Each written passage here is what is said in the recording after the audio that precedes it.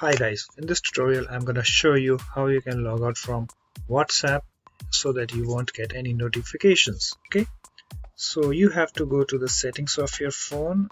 So let me go to mine, and here I have, so click on settings, and here we have to find apps. In previous version of Android you can see, you can find like application manager. So no problem, click on that, apps or application manager, and here we have to find the WhatsApp. So here we have our WhatsApp. Click to open it, and then click on this force stop.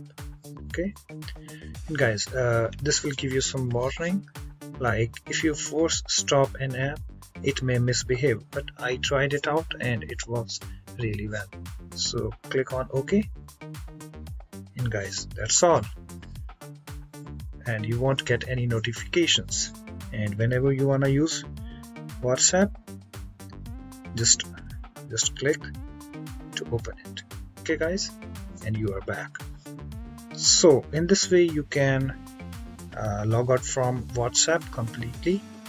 So hope this tutorial helps, and thanks for watching.